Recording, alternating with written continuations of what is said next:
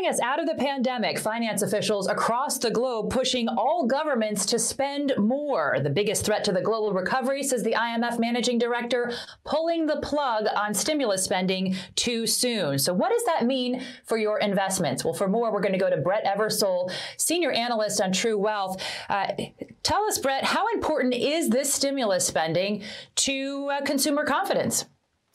Yeah, I think really the recovery we've seen over the past 6 months has been completely tied to the liquidity that's been put into the system by central banks around the world and the fiscal stimulus that's been passed here in the U.S.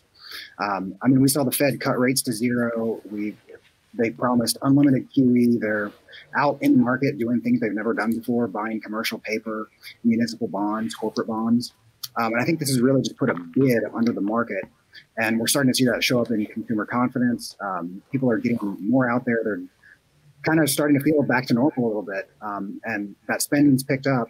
And I think that Fed liquidity isn't going to go anywhere anytime soon. And that's really been a big driver, not only of consumer confidence, but of the big rally we've seen in the market over the past few months. Yeah. And Brett, to your point, I mean, the levels of liquidity have been amazing, both on a fiscal side, the government, and a monetary side from the Fed, like you're talking about. And the really interesting part to me about all of that is these guys are ready to do even more. And that's, it's mind-boggling. And just they're talking about doing trillions more in stimulus. And maybe there's some politics going on right now. It doesn't happen before the election, but it's coming. Yeah. And so, I mean, Brett, what are your feelings on, how does this wind up affecting the stock market? What are the implications there?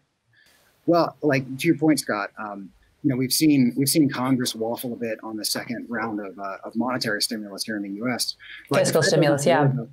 Politics, and the Fed's already put out $6 trillion in new liquidity into the market, and that's just for reference. It took Bernanke 7 years to put half that amount of liquidity into the market. So we've already seen reference, in investor behavior. In my view, we've seen kind of animal spirits alive in the market in the past 2 or 3 months in a way that we haven't seen really in the last 10 years. And that's especially true, I think, in retail investors. So I'm sure everybody knows David Portnoy has kind of become of this trend. And I mean, he's obviously a really smart guy. He's built a business and sold a very valuable. Hey, we're on bar stools. Do we count? There you go. That's it. But he's out there on Twitter every day saying that stocks don't go down and saying that he's better than Warren Buffett.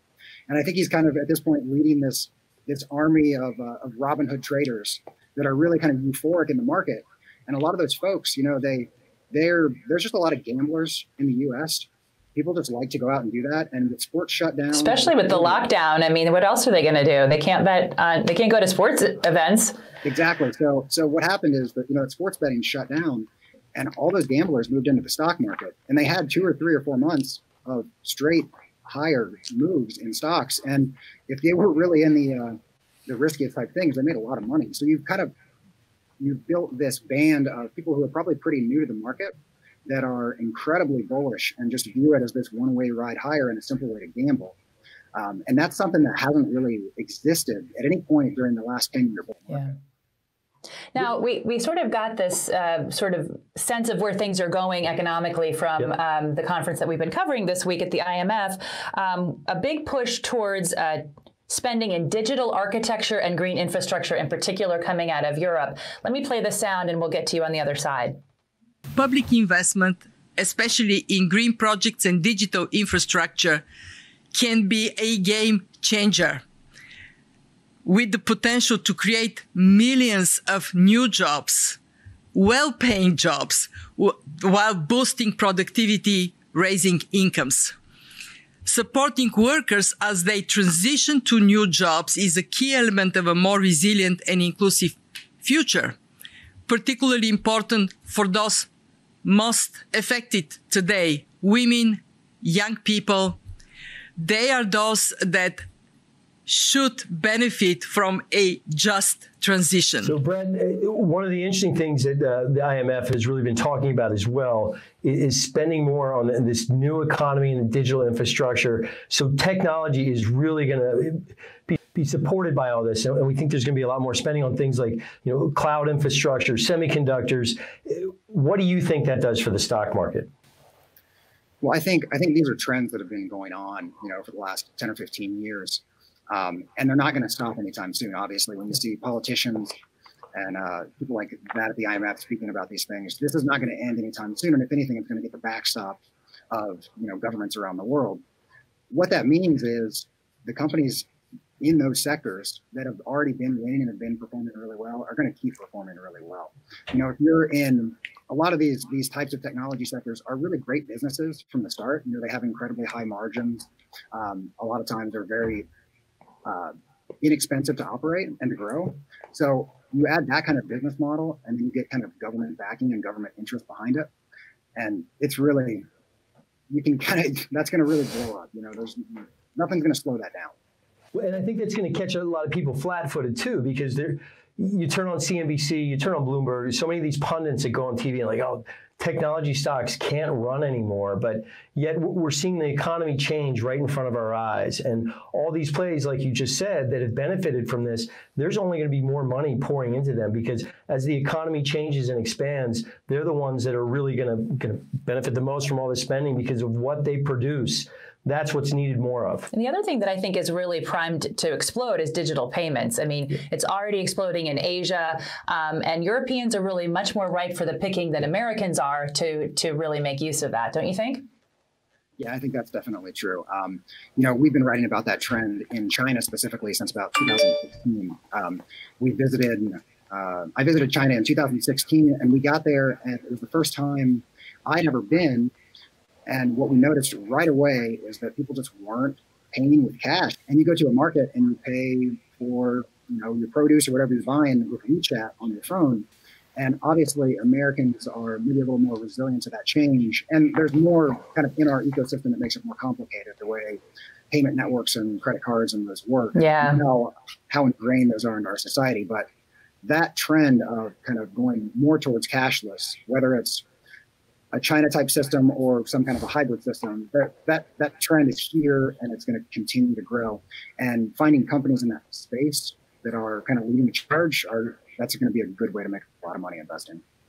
I always thought it was funny when I first heard you guys start talking about this trend, and you were talking about your visits to China, and you said there were panhandlers that were asking people to pay them via WeChat. Like, really? And yeah, it'd be a panhandler with a QR code on a sign that you could. That's unreal. Yeah, I never saw that in China. That's crazy. It reminds me when I lived in New York. I was walking on the streets one time, and I remember some guy hit me up for $20. I'm like, what? High rollers. Yeah. But so, you guys have talked about the melt up.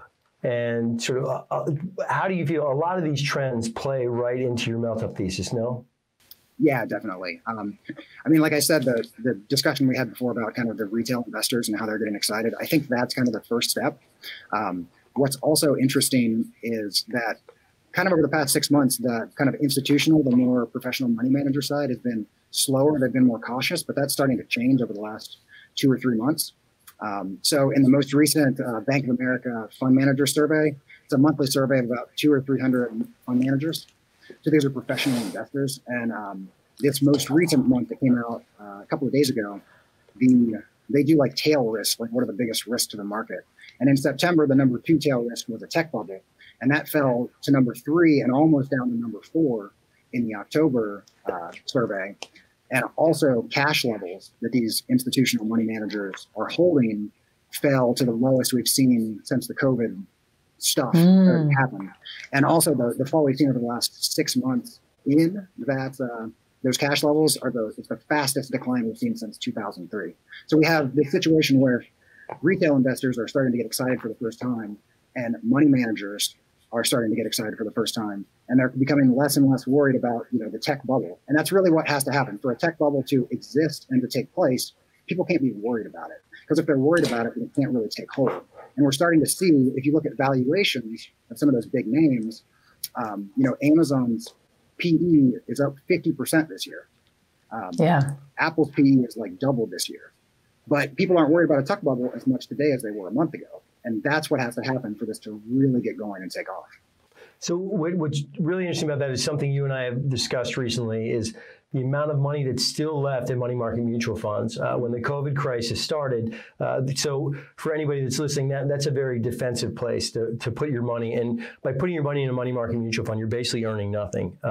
So when the COVID crisis started, $1.2 trillion went into money market mutual funds. It hit a new all-time record. And we've only seen about a third of that trickle back out so far, despite the rally in the stock market. So that means there's, at least $800 billion of money still left to be put to work. And they're going to see that stocks are the best place to get returns right now. And I would think, Brett, a lot of that money is going to flow back into the stock market, no?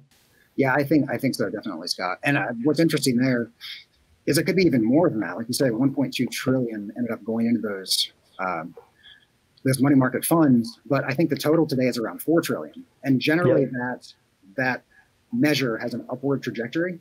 But I think if we really get into this melt-up scenario as it continues to play out, I think not only could that 1.2 trillion come out, but even more could come out and pour into the market, because we're in this situation where there's nowhere else to make money. You can't buy bonds. Mm-hmm. I mean, you can go to precious metals, you can go to things like that, but those are still relatively fringy investments for the typical mom and pop type investor. It's really stocks or bonds, and who wants to buy treasuries at 0.7%? Right. Yeah. You don't. Yeah. So you're writing about the melt up for this upcoming issue, is that right? Yeah, we've been writing about it a lot in True Wealth, our paid service. And this is a trend we've been talking about for a long time, but I think really right now is everything is kind of coming to a head right now. So we've been covering that in True Wealth and finding ways to take advantage of that and to profit from these big trends. All right, Brett Eversole there from True Wealth. We thank you for your time and analysis. Thanks so much for joining us. And if you want to be connected to his writing, just click on your screen. We'll give you a link. And of course, you can always find us on YouTube, Facebook, Instagram, LinkedIn, and Twitter. That's all for now.